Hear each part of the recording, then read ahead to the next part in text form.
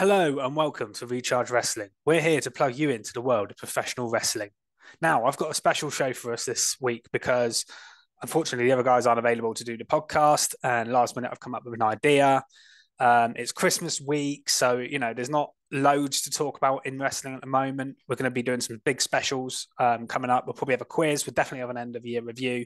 But this week I thought I would do a list segment that I'm going to do. I'm going to do a quick weekly roundup of my thoughts on this week in wrestling, on Raw, SmackDown, NXT, and a little bit of AEW maybe as well. Although I haven't written notes down for those last two shows, so that could be interesting. But I'll just give you anything that stood out for me. And then, I'm going to do a list of the top 10 people, and I've got a couple of wild card people as well, to dethrone Roman Reigns. And we may use this as a subject with the other guys, and they can debate my list with me. But I just thought it'd be something fun for me to go through on my own, and something you guys can listen to whilst you're wrapping Christmas presents or your turkey's in the oven or whenever you listen to this. Maybe driving to see some family, you fancy listening to something, put Recharge Wrestling on, and hopefully I'll entertain you for not too long, because I don't want to go on forever. Might be called the Fisher's Wrestling Ramble, because it is going to be a bit of a ramble. But yes, it's just something I'm trying out. But so for days where I'm on my own, because there's quite a few of them. But hopefully we should have the usual guys and maybe some guests on over the next couple of weeks. So just talking about last week's SmackDown, I have to say I thought this was the most watchable SmackDown in quite some time. You had a women's tag title match kicking off the show, Liv Morgan and Tegan Nox versus Damage Control. Decent little match. Weird thing with Xia Li attack with the hoodie, and they revealed it on the show online, which was a bit of a waste of an angle, but the match was good, and the champions retain their titles. You got some good backstage stuff with the Bloodline, as you always do. Really good stuff between Jimmy and Roman later on. And then Paul gets Adam Pearce to make a tag match for Sami and Roman versus KO and any partner. And this ends up being a huge WrestleMania-worthy match. Then you get some stuff from the LA Knight, Bray Wyatt feud. That was all okay. And then we got a reveal in person of Uncle Howdy. Didn't do much, just stood there laughing, which was a bit awkward, but it's definitely a different person to Bray, which was a cool reveal, and I have no idea who it is. Then we got a banger of a match between Gunther and Ricochet for the Intercontinental title. That was really, really good. Really enjoyed that. And then Strowman saved Ricochet afterwards. We're getting them too against Imperium in a street fight, I think, this week.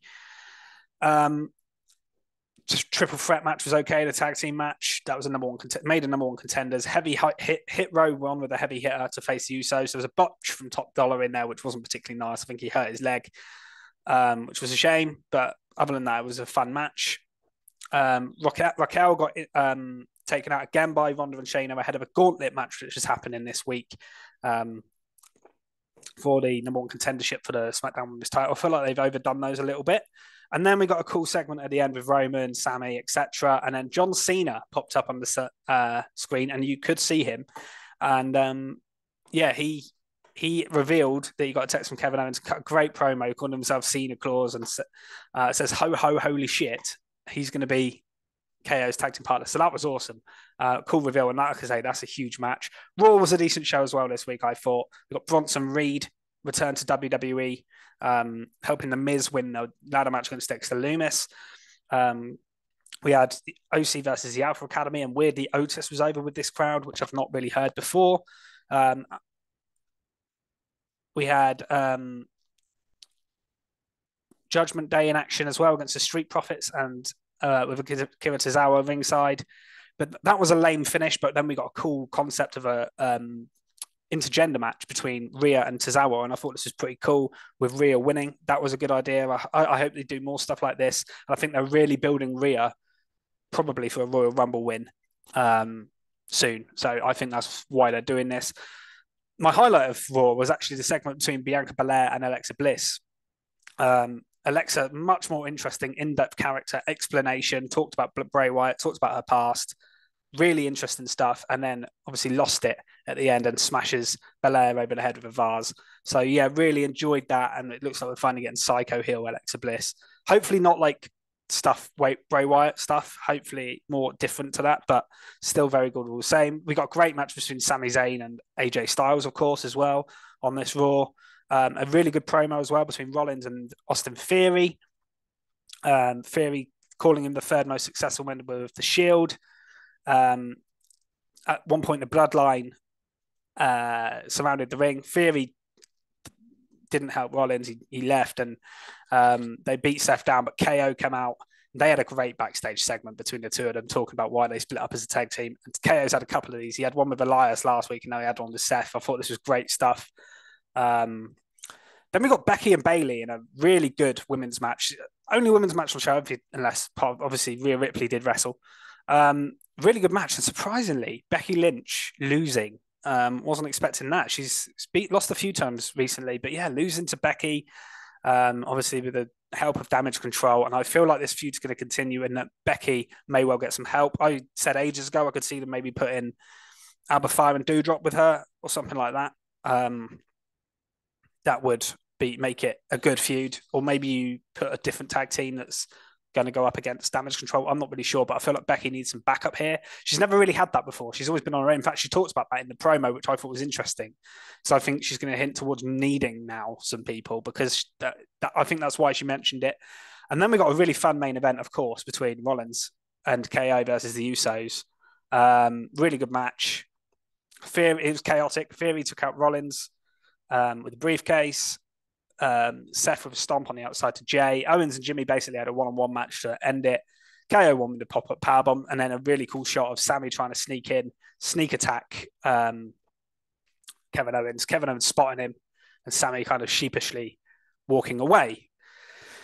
That was that from them two shows. NXT, 4 women's matches on the shows. I love the way they represent the women. You had a stuff with Grayson Waller and Bron Breakker as well, which is a feud that's kind of building quite nicely.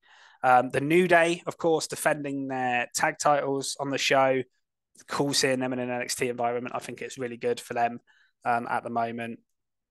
Obviously, I had an interview with Roxanne with Booker T, which was really cool because obviously Booker T trained her. So there's some really emotional stuff in there. And yeah, it was an all right show. It was not too much drama. Obviously, Mandy Rose lost, obviously been fired last week. We talked about that. If you haven't seen our podcast from last week, me and Keeney go in depth on that.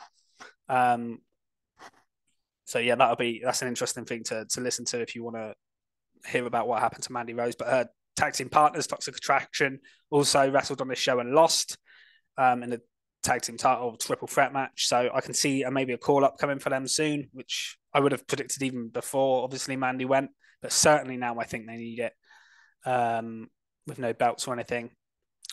I'm trying to think of anything else significant that happened. That feels about it. It's cool to see Drew Gulak on NXT. I will say that. And then AEW, we haven't done much AEW content recently, unfortunately, because of the timing of where we do the podcast Thursday. Sometimes we haven't all watched it. In fact, and to be honest, the interest in AEW at the moment from us is probably a little bit lower. I am still watching Dynamite every week. Really good main event between Hikaru Shida and Jamie Hayter. Jamie Hayter is really becoming a star in the women's division. FTR losing again, bit baffling. A new sort of faction revealed with Swerve. That was weird with Rick Ross on the show and a couple of other guys. Some good stuff, some not so good stuff. But yeah, I'm sure we'll be discussing AEW on our end of year review and why we haven't been covering it as much personally as well. So that will be interesting. So if you're an AEW fan and you've missed us talking about AEW, you might want to watch the end of year review. So yeah, that's about it for that, really. The week was all right. I thought for sort of a Christmas week where not a lot happens, because there's still quite a long time to the Rumble. There's no AEW pay-per-views. It was solid. I thought SmackDown was really good. Raw, best it's been in a while. Dynamite, I think the last 3 or 4 weeks has actually stepped up its game again. I will say that. NXT was fine. So yeah, not bad. But there's no Raw next week. and we've got to tape SmackDown. So I'm not expecting too much coming out the next week. But that's probably why, hopefully, we'll do a special next week with all of us on here. Right then, my little fun segment at the end. Let me know what you think in the comments or on Twitter. Follow us at Recharge Wrestle if you're not already, by the way. Let us know what you think. If I've missed any glaring, if there's any glaring omissions or there's somebody in there you think, why are they in there? But these are my 10 people to beat Roman Reigns, and I'll give a brief explanation why. And they're in order. So 1 to 10. I'll start at 10, obviously. I have got a couple of wild cards as well that I'll mention afterwards that I haven't put in there. But, there's storylines that you could see them doing it. Number 10, The Rock. Obvious reason why he's on this list. Now, I don't think he should beat Roman Reigns for the title. I think that would be a terrible move. You need to put over a younger talent and make him champion. The Rock, what's he going to do with a World Cup title? He's just going to vacate it. But they are they're trying to get The Rock for WrestleMania. You could possibly see it happening. So it wouldn't surprise me massively. That's why he's on the list, because the match is a possibility. The match is huge. It's one of the biggest WrestleMania matches of all time, I would say. The Rock was probably in his last match against the current biggest star in wrestling and his cousin in Roman Reigns. It's massive. And so that's why The Rock has to be on the list, because there is the possibility of him coming back at the Rumble, winning a Rumble and beating Roman. He shouldn't. And I wouldn't even do this match for the title.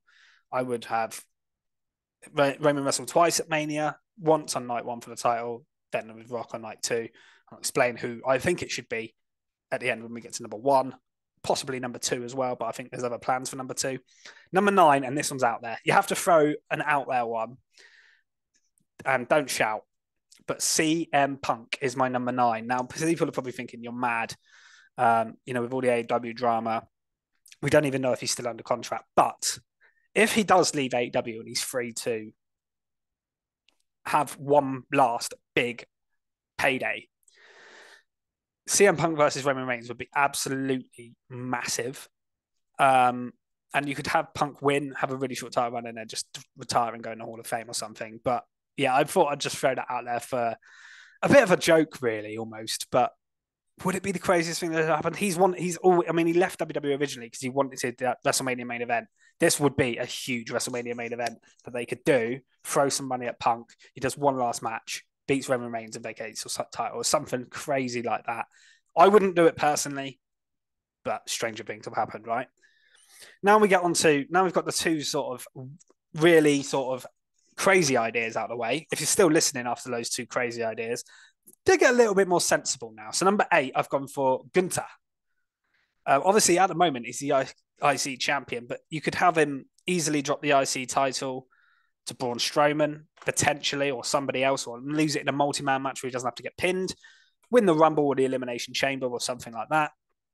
And you could have Gunther, but not only Gunther, you could do Imperium versus the Usos. And that's the key to this, is you can have two factions feuding, which is always fun. You'd probably have to turn one of them face. But Gunther versus Roman Reigns would be a money match. And I'm sure it will happen one day, but I don't think it's going to happen anytime soon. It's low on my list, but if you guys listen to me regularly, Gunther's one of my absolute favorite wrestlers.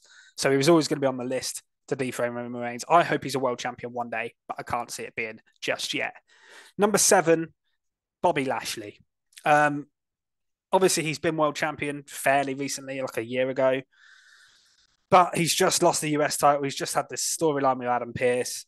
You could do a storyline where he's not supposed to be in the Royal Rumble. He comes in, beats someone up, steals their spot and loses it and wins it. And we haven't really had a proper Roman Reigns, Bobby Lashley feud. So that would be really interesting. And a bit like the Gunther one, you could turn this into faction warfare, because we saw on Raw MVP talk about to Pearce about Bobby Lashley. We've seen Cedric and Shelton together kind of in segments backstage getting beaten up. I think the Hurt Business could come back. I think Hurt Business versus Bloodline would be an absolute money feud that you could do. And Bobby Lashley is a credible person to be. He's not a young talent that you're putting over. He's not someone that's not been champion before, but he is believable to beat Roman Reigns. And like I say, it's actually quite a fresh match. It's not Brock Lesnar where they've done it a million times, or John Cena.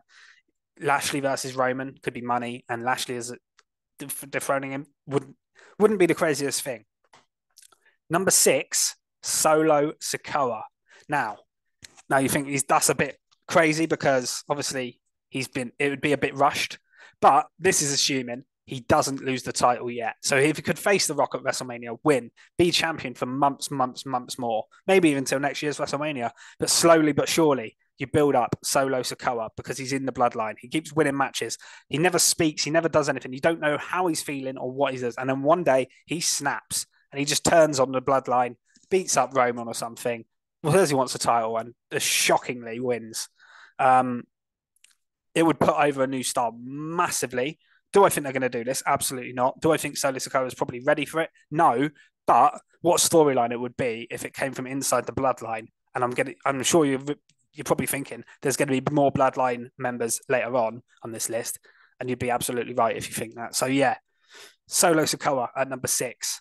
Number 5, Kevin Owens. Again, if you watch this show regularly, you'll know Kevin Owens is one of my absolute favorite wrestlers, maybe my favorite wrestler in current day. And obviously, I think he's probably facing Roman Reigns at the Royal Rumble. That's where it looks like the direction's going.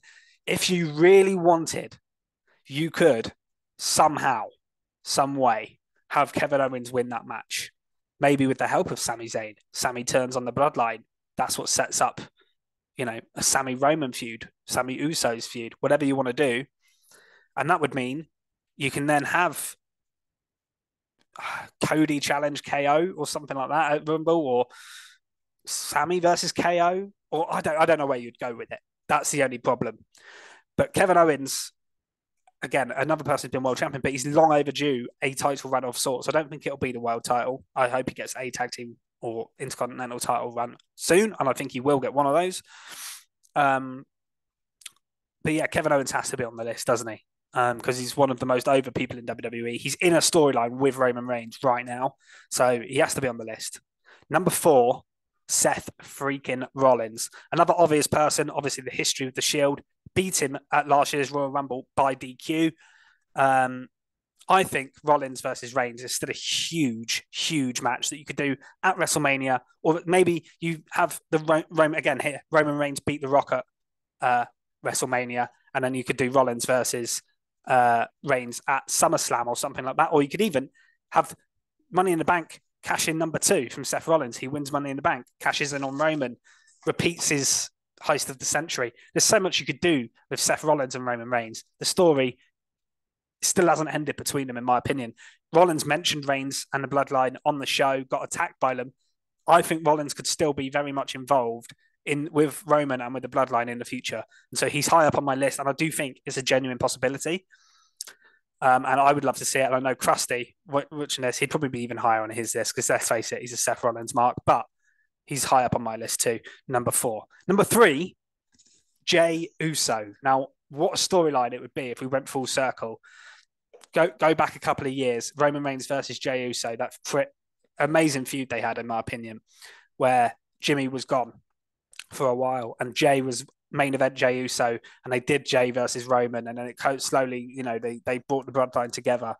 How crazy would it be if we went full circle? Roman somehow sides with Sami, but kicks out Jey Uso out of the bloodline. Jey Uso then goes for Roman and becomes the head of the table.